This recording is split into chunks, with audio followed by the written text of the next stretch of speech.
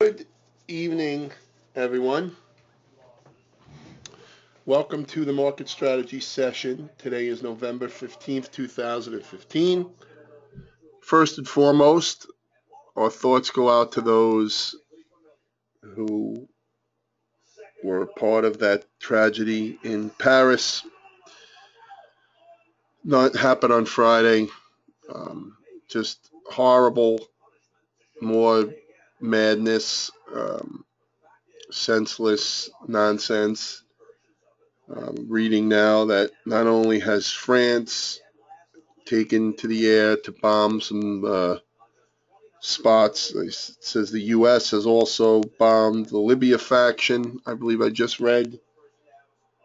So there is. Let's not forget, our What? president did send 50 people over there. Okay, so you sent 50 people over. Well, maybe they're And all special forces people. that's enough to staff, two football. No, not even a football team. Right. Well, anyway, politics aside, it's a terrible tragedy, as we're aware. So our thoughts are with those who suffered a loss or our friends over there. Are just terrible, just more nonsense. But tonight we're going to focus on the market. We're going to talk about how this affects the market, what we could be looking for.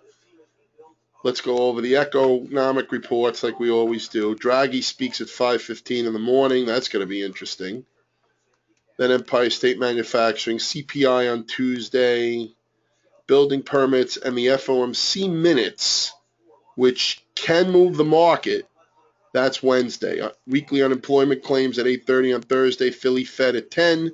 Draghi speaks again on Friday. The futures are down 10 points at 208.50. Into the 50-day moving average. Did trade down to below 2,000 before reversing. So the question now is, okay, after the 2-day washout Thursday and Friday, I was looking to see how much further this could go to set up yet another buying opportunity. We talked about that in the mastermind session, specifically what we're looking for to pick up. But the question is, will the gap down and subsequent morning trade on Monday be enough to clean up this pullback? Or will it act more as a pause, because we don't know where it's going to enter, where it's going to wind up. I mean, a 10-point gap down is not that big. Could easily be faded. It could easily be gotten back throughout the session, whatever. So it may just turn out to be a pause day. One of the things, and again, not saying that lives in Paris don't matter or any of that crap, so don't read deeper into this. I'm talking just from a market perspective. Usually events that are outside U.S. soil usually do not, the effect is not usually longer term. They're usually shrugged off pretty quickly. So the question is, will that happen once again tomorrow? All right. Anyway, that's all I have, at least. I want Paul go in more, Paul go in deeper with this. Can you see the questions, Paul? I cannot. Oh, But I'm not sure I agree with your last comment what comment is it? about events outside the U.S. When you go back to when you had the Singapore currency crisis in '97, we collapsed 600 points. I'm talking about terrorist Oh, okay, attacks, gotcha. because Well, I mean, I'm not sure that I would say it's inconclusive because thank God we don't have. whoa, You you there, there? Paul? Did I lose you? Nope, I can hear you. Okay, no. What'd you say? Well, what we had Thankfully we've got 9/11 is a terrorist attack, and then you had Oklahoma City, and you had the early '90s World Trade Center. All right, but what about the London bombing? What about the train in Spain? What about the? I mean, Yeah, yeah. I'm just not sure there's, I guess a lot depends on what kind of shape the market's in and how it rallied or sold off into that. Would be my comment. Right. I mean, I think it's expected that France is going to bomb, and the Kurds had a big victory today. But I'll use the word interesting because I can't find better words right now. That France has always been the country that pushes back anytime the U.S. wants to get involved internationally. They don't want to get involved. They don't want to do this. They don't want to do that. So meanwhile, now they're the ones in the crosshairs, and their president, who's been an unmitigated disaster politically and economically, all of a sudden now wants to have World War III. I love a study of ISIS's strategy by a psychiatrist would be amazing, because they're hitting the people that really don't want to even get, like the Russians. Why on earth would you go blow up a Russian of all the people to go screw with? I mean, the Russians really don't care about much. Why would you go poke that bear? What's the beef with the Russians besides that Russians are going to go into a little bit into Syria? I mean, if I thought ISIS's big beef is with the U.S., next thing you know, they'll go after China, which would be another big mistake. I can't figure out what their end game is, because if they go after France and Russia, and that brings those countries closer to us, then you get a worldwide concerted effort against them, and then it's game over. I mean, if you had any other president but this clown, it would have been game over months or quarters or even a couple of years ago. But the fact that we got a guy that can't even use the word Muslim is beyond a joke. And actually, Hillary Clinton's no better. So, kind of dovetailing into the market. I gave a talk this morning to a group, and it was interesting. We began the group the day, and I said, I'm honest. I am a Republican, and I'm very, kind of pro-defense, and I have no problem being the world's policeman. And half the group disagreed right out of the gate. So it was an interesting talk that really centered around terrorism's effect on the markets. I told Tiny when I was driving at some point today, because I was driving all over the place, that I thought we'd be down, 1 to 2%. So 20 to 40 S&P handles, and we're down 9 right now, and we've come back. What were we down at the low, Tiny? We're probably down another 10. So we're probably down 1% at the low, and we've rallied back half that. Yeah, just about 1%, whatever it is. So that's in very, in minutely short-term terms, that's on the resilient side and bullish, because I thought we'd be down more given the extent. This is not some one coward in a bomb vest. This is an incredibly concerted effort, which, diabolical you want, but it was incredibly well coordinated and orchestrated. This is not a bunch of guys filling up fertilizer into a pipe to explode. This is clearly a lot of organization went into this. And I think the scary part, which I'm surprised the market's not absorbing, is that they say on the internet there was absolutely no chatter this was coming at all, which means the enemy is getting more sophisticated. So in any case, an ETF like France, my first reaction, which is EWQ, would be one that I'd short against. And I have not done my homework on what's in EWQ, but I certainly can. My first reaction would be into any bounce, short EWQ against maybe a basket of European stocks. Maybe you buy VGK and you short EWQ, because it's hard to believe that the French economy is going to recover really quickly from this. Let's see what's in EWQ to make sure we're not shorting like ExxonMobil. So Sanofi, the oil company, BNP Paribas, Louis Vuitton. So the question on these holdings would be, how much revenue do they get derived from France?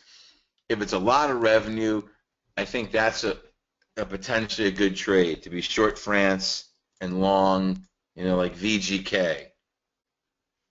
So it'll look something like this. So as this line goes down, you make money. Line goes up, you lose money. So that seems like a reasonable play into any little bounce whatsoever, but we'll see. Let's see. So let's start. So we know the market's right now down, but it's down a lot less than I thought it would be.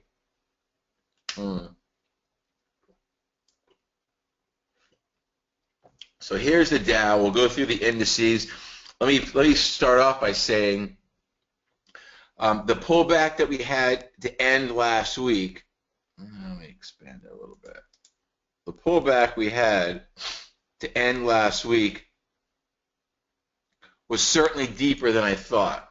So when someone said to me, what kind of pullback would you buy? I said 1 to 3%, and I think we're probably right about at about 3%. 18, 36, 54,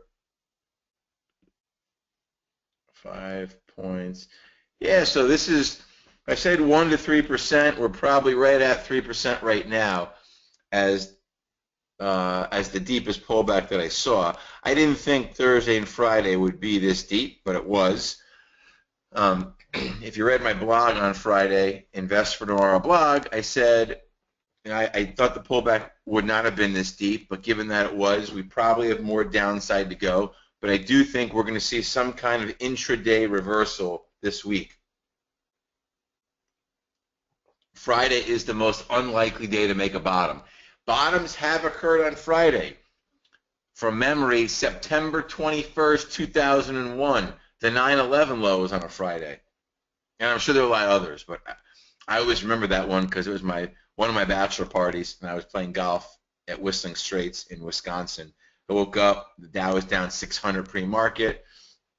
I bought the opening, which I thought was brilliant, and then I sold the close, made some money. I did it from the golf course, and then lo and behold, the market takes off and screams higher from there, and I make like 0.5%, and I could have made 18 zillion percent. Oh well. In any case, so markets pulled back deeper than I thought. I think this week I would imagine we are going to see some weakness. Tiny would probably say maybe to the 50-day moving average. I don't know how deep we go, but I do think another 1 to 2%, and then you start looking for a down opening and firming and reversal during the day. This is continuing to look like 2011, which I've mentioned before. 11, this low is a lot deeper, but the time in between bottoms, the top, and the rally looks a lot like 2011. So in November of 11, we had a very deep pullback, and then we took off to new highs. So that's the Dow. S&P looks almost the same. We're closer to the 50-day. We will probably pull stochastics all the way back down to fully oversold, which is kind of like we like to see, but we're not there yet. If we did a fib grid, which is more of Tiny's strength than mine, a 50% retracement gets us another 1% lower.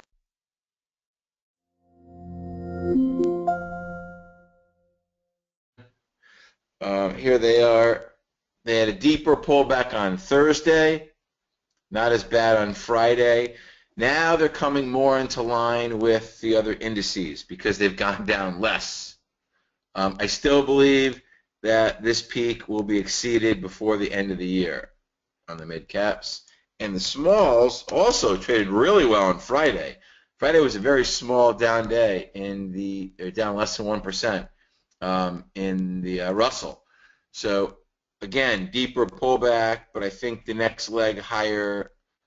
Well, I believe it's going to go higher because I own the small caps, the mid caps. So if I don't think they're going to go higher, then I got the wrong positions on. And the Qs, which I mentioned twice already, that sentiment was really bullish up here. And it doesn't mean the Qs have to go down, but I think their period of severe outperformance is done. I said the question will be, can we close this gap? And the answer now is emphatically yeah, because we're essentially there. So on the next leg, the Qs will go. I think they go to all-time highs again, but I don't think they're going to be the leadership index. Europe, we talked about being in no man's land, and I still think it's in no man's land. At some point this week, Europe's going to be a buy this week for a trade. EEM, which I put on, I shorted EEM to begin the week. Or I do it end of last week. It'll begin the week, I think. So EEM, what I did was I kept my little position. So I own a small position in FXY, and I own a small position in Hong Kong, EWH. And I kind of like those positions. I didn't want to sell them. So what I did was I just shorted EEM against it. So my overall exposure is 0, but I believe the China and the Hong Kong ETF will outperform EEM. So let me pause for a second and go back to the question window. Give me 1 second, guys.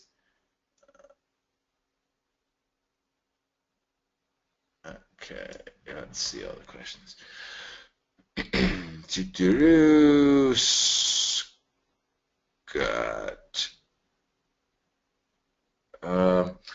Scott, the guy who was with me on Pain, whose name is, wow, that's embarrassing. Last name begins with an S. What the hell is his name? Dan something with an S. Super nice guy. And I was surprised he's on so much because he doesn't really run any money. He has a tiny, tiny little client base. I can't figure out why he's such a regular guest. Not that I'm Warren Buffett, but he has a Dan Schaefer. That's his name that I was on with. So when I was on Pain on Thursday, the green room where you hang out before you go on the show was a complete zoo. They had 15 guests on the show overall. So it was kind of crazy in the green room. And I kind of just keep to myself. I sit in the corner. I get my work done. And Geraldo Rivera's daughter is one of the women, but she's young because she's a girl, who takes care of you in the green room. And I always BS with her. She's young and very, very attractive and could not be any sweeter. So I always BS with her. But the lunacy in that room was crazy. So many people coming in and out. And embarrassingly, I didn't know Bo Dietl came in. He's the guy that went after remember the movie Goodfellas? He came in the green room. He was going to be on. I knew who he was. So I was the only one. Everyone's falling all over him. And I was embarrassed that I didn't realize that's who it was. Oh, well. In any case, let's see.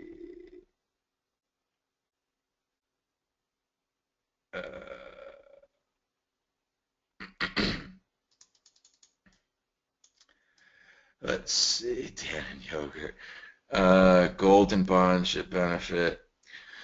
Well, Dimitri, certainly bonds are going to benefit, although they're not that much. Last I checked, bonds are up like 1/4 point. Jason asked, could this be a Head and Shoulders? Let's take a look in a second. And Kurt asked, does IWM? Yes, Kurt, IWM is the Russell 2000. Jason, what index are you talking about? I assume you mean like the S&P. Is this a Head and Shoulders? Let me dial down to a 65-minute chart. So let's get rid of this. Okay. So I'm strict with my Head and Shoulders. I don't believe they work in the indices, but let's say for a minute this was a stock. This, I guess you could call it a Head and Shoulder. It's a little, I mean, it's more like a rounded top. I'm not sure exactly what you'd call the left shoulder. Maybe this, and this is the right shoulder. I guess you could call it that.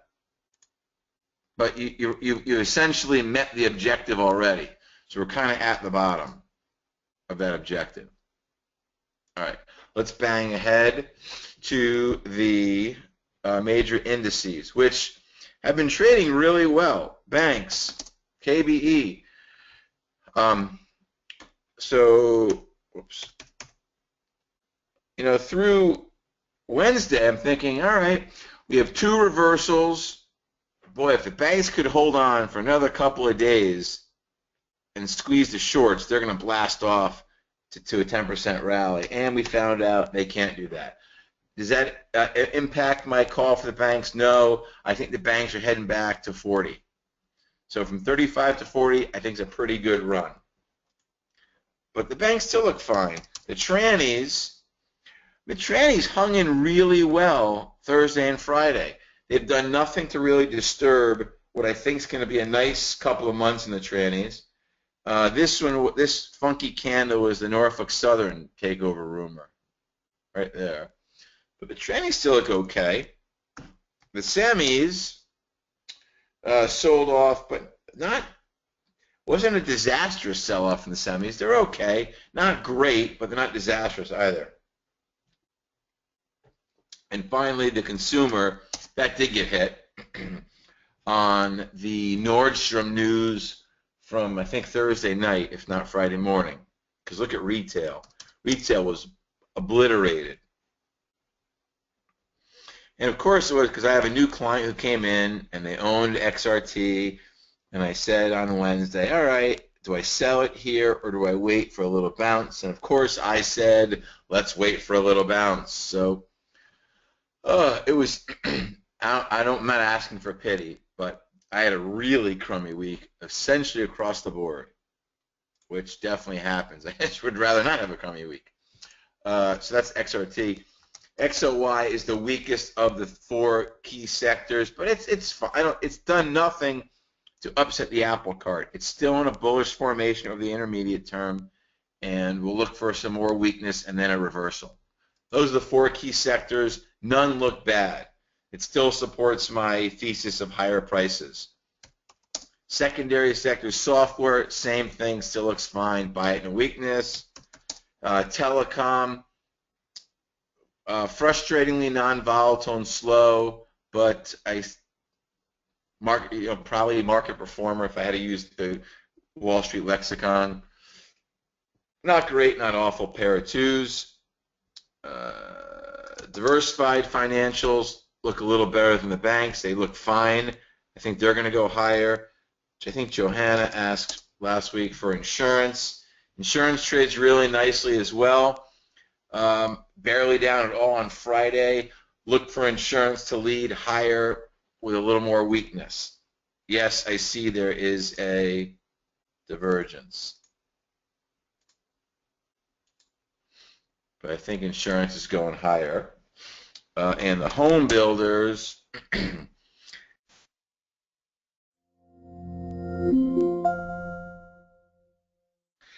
look at this, folks. All right, the dollar's been really strong. I keep hearing all these people make these proclamations on, especially CNBC. Well, with the dollar so strong, industrials can't go up. They get killed. Now, that is certainly anything but killed. They've held in really well in the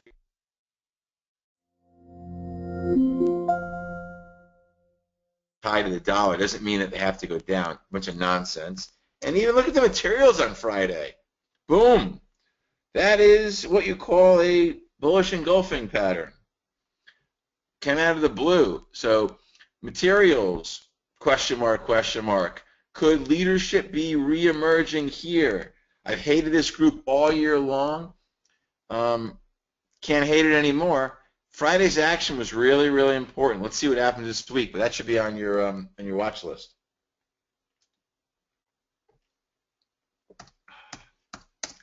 XLE Energy, it got hit very hard Wednesday and Thursday, but look what happened on Friday. Trying to hold the 50-day moving average for the second time in 2 months. Question mark, question mark. Key week for XLE. And here's OIH, which actually closed unchanged. Nice candle Thursday and Friday in energy. So the sectors do not look disastrous. All right. Let's see. XLV, which is healthcare, which I no longer own, traded fine on Friday. Bad Wednesday and Thursday, hung in on Friday. And look what biotech did on Friday. Big, big volatility candle on Thursday, hung in on Friday. Internet, which I do own, traded very well Monday, Tuesday, Wednesday, Thursday. Got hit pretty good on Friday, but still just was at all-time highs last week. TAN, I know a couple of you guys like the TAN. I said, nothing, pair of twos. Look for a reversal. Maybe you'll put in another low below 26, reverse, and then maybe you can get a big run going in TAN. So far, none of the sectors look disastrous. Now, here we go with a couple look crummy. Here's IYR. Does not look good. It's a defensive, lower interest rate sector. Does not look good. XLP, consumer staples, which I own a piece in. I thought it was going to reverse here. It did not. In all likelihood, I am going to take my loss. I bought this poorly. I just kind of get what I deserve, or deserve what I get.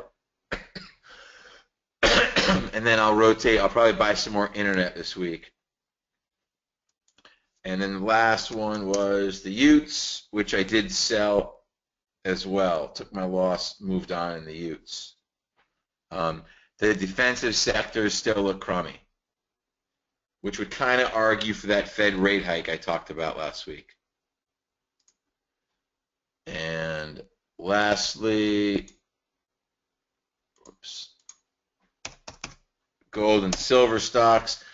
I bought them last week here on Monday. This is not an inspiring looking trade. I bought them, I'm holding on, but typically when gold bottoms in earnest, it's a V bottom. I'm worried that the bottom falls out of this, which means I'll stop out and move on. All right, now I shall pause and answer your questions, which there aren't many. Johanna, is it not true that you do not like long red candles? Johanna, you are correct. You said XLY. And my friend Ron in Hawaii made a rule about it. I hate tall red candles. Tall red candles you want to see during a big decline because then you get a nice reversal candle out of it. But I hate tall red candles when I'm long an ETF or anything for that matter. I do not like that look. That is the bears in full control and is pretty strong selling. Now, if I was short, I would love them. But I'm not, except for EEM. All right, Dimitri, all indexes do have striking resemblance to 2011. No question about it. All indexes do have striking resemblance to oh, you repeated that. Yes, thank you. There's a question. Benji, the VIX. Benji, VIX. Yeah, the genie's out of the bottle on the VIX. Where are the futures now? Nothing. Okay. So on the VIX, yeah, we could certainly spike to 25 without any big deal early this week on the VIX. Will we? I don't know.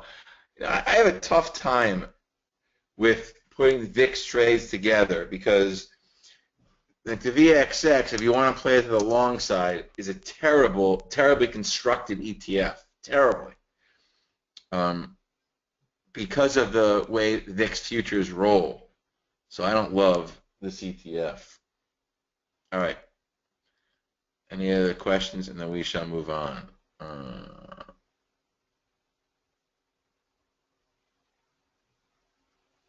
Okay. So let's move. Oh, let's go to, before I forget, which I normally do. Here is the AD line. It's just pulling back, nothing to speak of, bearish or bullish here. JNK, which I said last week I was out of, thank God, has gotten bludgeoned. Let me say this about JNK for those of you who care. I spoke with one of my childhood best buddies who used to run a couple of high-yield desks and now runs a credit hedge fund, and he said to me, he did tell me when I bought it up in here, somewhere in here, he said, I think you're playing with fire. I hit the high-yield market still looks bad to me. So now that I got out of it, and he said, I told you, he said to me, I spoke to him on Wednesday, and he said, high yield's got further to go. We either need sharply lower prices to get interest back into high yield, or we need some positive catalyst, because right now there's absolutely no liquidity in high yield. The few high yield sectors that are hanging in, healthcare was one, and I can't remember the other one, are so overpriced people don't want to buy them, and metals, mining, and energy high yield bonds look awful and possibly on the verge of some default.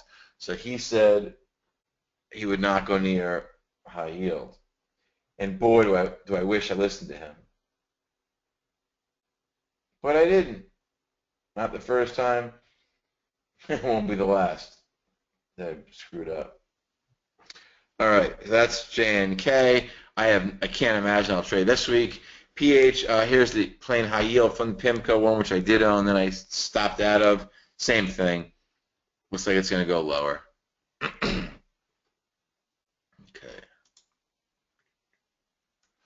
So now let's head into, let me see, someone to Jets. Airline stocks. I tell you, I'm really interested to see how airline stocks trade tomorrow. If airline stocks ignore the terrorist attacks, then this may be a group to play into January, because conventional wisdom would say that these lunatics are going to try to go after a plane like they did with the Russian plane, or maybe do something else to a plane, and that would impact the airline industry. But if we get by tomorrow and the airline industry trades well, that could be one in the year end. Okay.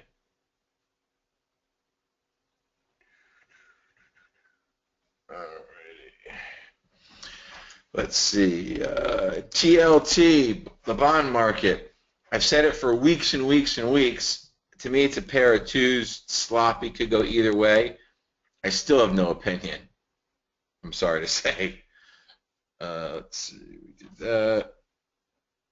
The dollar, which as you know, I have been bullish on forever, is trading great. We're probably getting towards the end of this intermediate term rally, but it should have another kick in the rear end to go higher. Maybe we ring the bell at parity at 100. I'm sorry, at par. Excuse me, at par, and then we pull back. I don't know, but it looks like the dollar still wants to go higher, which means the euro still maybe want to go lower. I don't think we're hitting 100 or parity yet with the euro, but that's coming soon, on the way back down to at least 80 long term.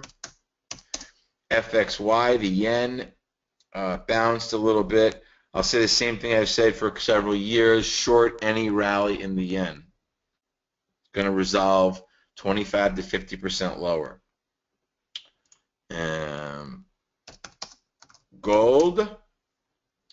Oh, gold has just been, this is in the historic selling. Look at the red. Every day's been red. That is pretty unbelievable. That is, and the worrisome thing if you're a gold bull is that the commitment of traders, the smart money during this decline is not really increased. We haven't shaken out the dumb money, and the smart money isn't buying. That's really disconcerting if you're a gold bull. So maybe it bounces tomorrow based on the terrorist attack, but the landscape for gold is still not bullish yet, I'm sorry to say, if you're a gold bull. Copper had a terrible week again. Smart money continues to be long copper and losing. I don't have any words of wisdom here other than wait it out. Natty gas, which I've said for several weeks I do like, and I've liked it since this low. The longer we go without filling this gap, the more bullish it is. So I don't know what happens tomorrow, but I'd be a buyer in a weakness, and I continue to believe that natty gas is going higher. Crude got bludgeoned last week. Crude's been very tough to wrap your arms around. It's moved in fits and starts, and it hasn't conformed to anything of kind of historical norms. So you would think that tomorrow crude has a 3 handle in front of it. Maybe we flush the old lows. Maybe we retest. I don't know, but it's been, at least for me, a challenge in both directions. Let's see. Let me pause, look at the questions for a second. Johanna asked about XIV. Johanna, yeah. So I'm going to look to trade XIV this week. XIV will bottom when the stock market bottoms, but it's like buying a 6-leveraged S&P, so you better be right. But I'm going to look, down in the low 20s to buy XIV for a quick trade. Will it be tomorrow morning? The only way it'll be tomorrow morning is if the market opens down huge. It's got to be a really big down opening for me to buy. Let's see.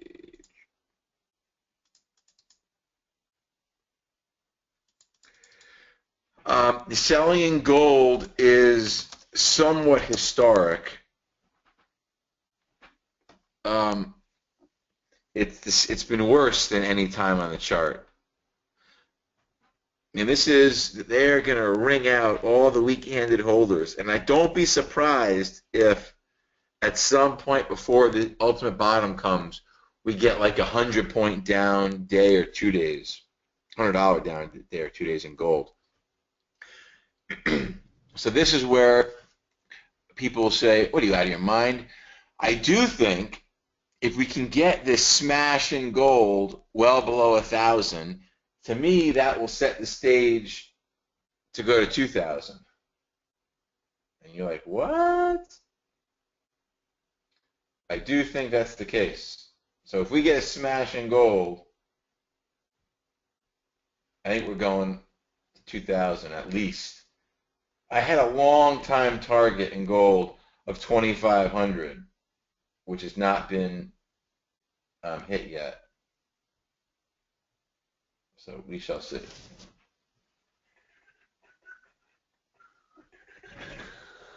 Okay, let's go on. Let me see if I answer the questions.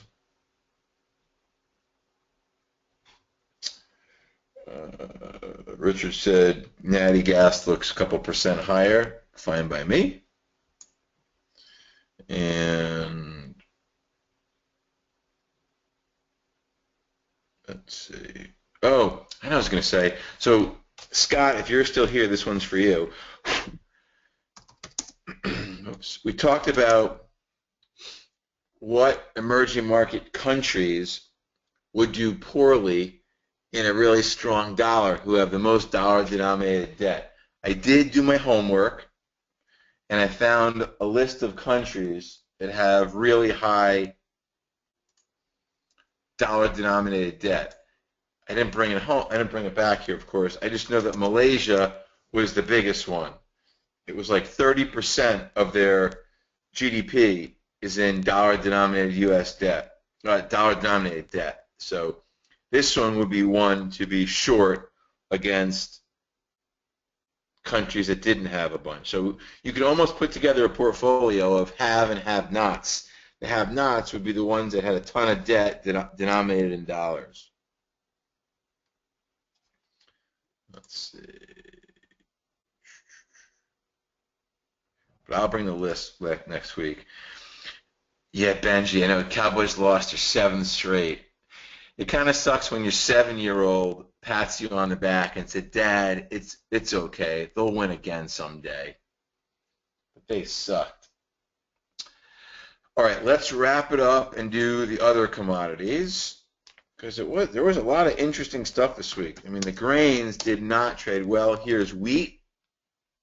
Wheat fell out of bed, and this looks like, wheat wants to fall out of bed one more time. So here's a trade going into the week to be short wheat. Does not look good. You have a very tight stop in just above Thursday's high, but wheat's a short. Corn, kind of sort of the same thing. Does not look good. Looks like it wants to go lower in the short term. Flush out this low here. Beans. Kind of the same thing. Does not look great. Looks like it wants to fall out to new lows once again. Sugar bounced. Sugar's been very, very volatile. Now we know this last leg higher, smart money started getting short. So now this is being driven by the dumb money, which doesn't mean it has to go down right away. It just means that dumb money is piling into sugar. And now you are kind of right back near highs again. I don't really have a comment other than that. Here's cotton, which I said is for a couple weeks is a short, and now I'll probably say I'm neutral, pair of twos. We got volatility spiking, but the bears can't make any headway, and neither can the bulls. So I don't have an opinion on cotton going into the week. Cocoa had a nice week. Looking to break out to new highs. For me, at least, it's probably a little too stretched to the upside to hop on board. And finally, coffee. One day, coffee's going to go up. One day.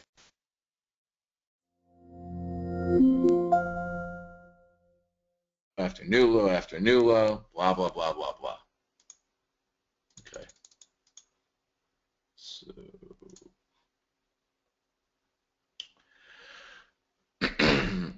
Scott, what do I make of IBB? I told you guys the minute I sell it, it may do okay. I forgot when I sold it, but I think it was in here. I sold IBB. What do I make of it? Listen, it's trying to absorb and withstand the selling wave in stocks. And in the short term, it looks like there's money flowing back into it. Let's see what the volume was in some of these stocks. Yeah. But there's got to be huge implied volatility to sell options in here, Scott. So, you get anything else, manage your risk. If you're wrong, it's okay to be wrong. You just can't stay wrong. So, if this thing starts to unwind to the downside, you better make sure you're not naked. You're not short puts. Or then you got to buy some calls to hedge it out, or the stock. Let's see what else we got.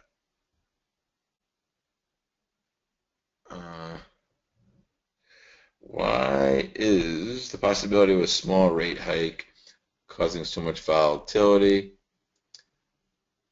So Jay, I don't think that just the prospect of 25 basis point rate hike is causing vol.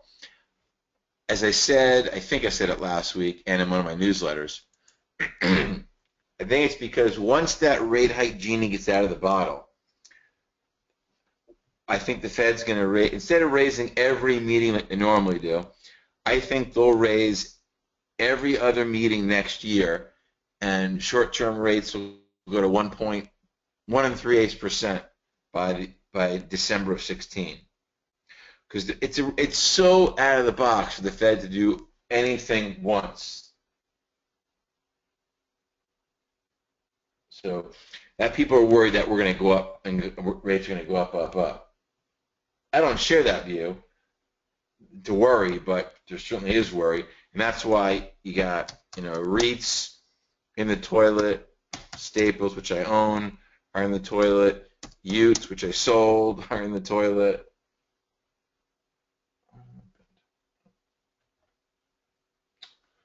All right, let's see what else. Kevin, do you think the stock market will bounce this week?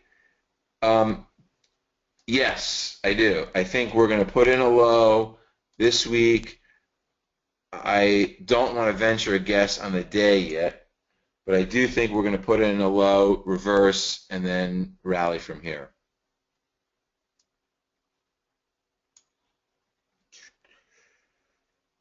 Okay.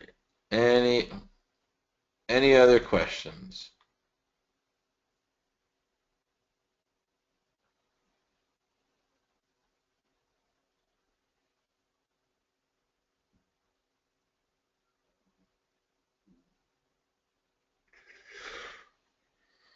Any other questions? Going once. Going twice. Okay. So, obviously, as we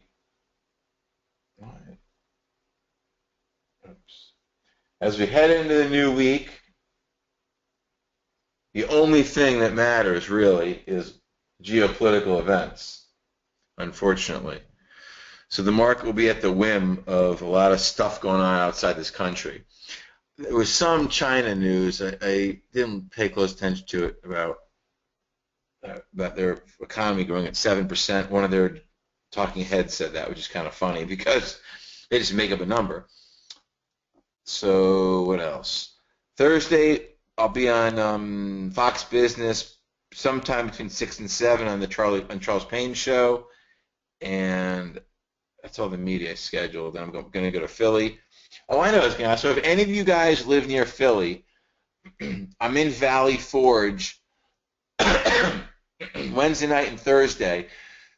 And as I leave Valley Forge, and I think I head across 276 to go back to New Jersey and to the city, I need like one of the famous. I like Jim's cheesesteaks the best, and I like Tony Luke's and et cetera, et cetera.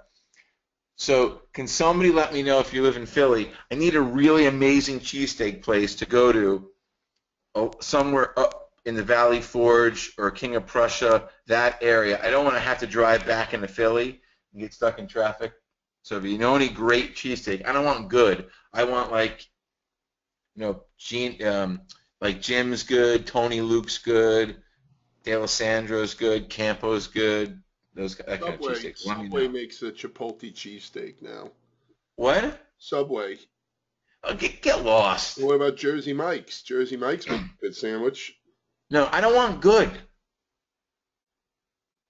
I mean, if I have to, then I'll go and just drive back into Philly. I don't want to go into Philly, but I also don't want mediocre cheesesteak. I get to Philly so infrequently.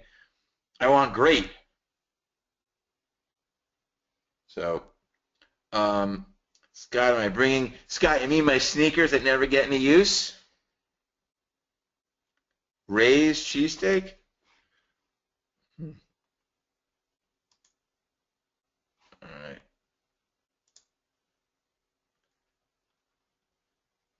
Hog Island Steaks in Phoenixville. All right, Scott. It's not usual that a fellow Jew knows good cheesesteak. I'm a junk food aficionado. So, all right, I'll go look them up. If they're bad, I'm going to mail them to you. Anybody else? Questions, comments, concerns before we wrap it up? Yeah, I don't know about that. You really got to send me your piece. I'll do it right in a second. I was in the car. I spoke to you twice today. I had a meeting this morning, had a meeting all afternoon, and then I ran to see the end of Katie's basketball game where they lost 43-10. No, 43-11. So I'll do it right now. All right, guys. Tiny, you have anything else you want to add? That's it. All right, guys.